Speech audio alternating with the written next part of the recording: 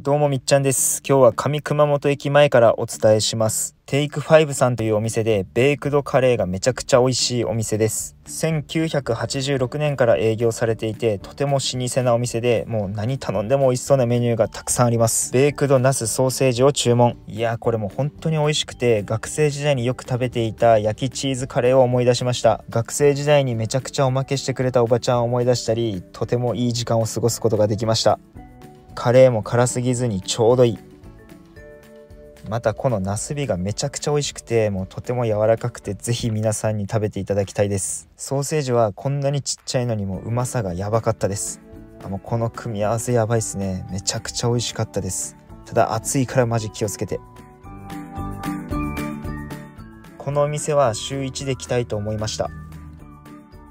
ただカレーはめちゃくちゃ熱いので気をつけて。皆さんもめちゃくちゃ美味しいベークドカレーを食べにテイク5に来てください。ごちそうさまでした。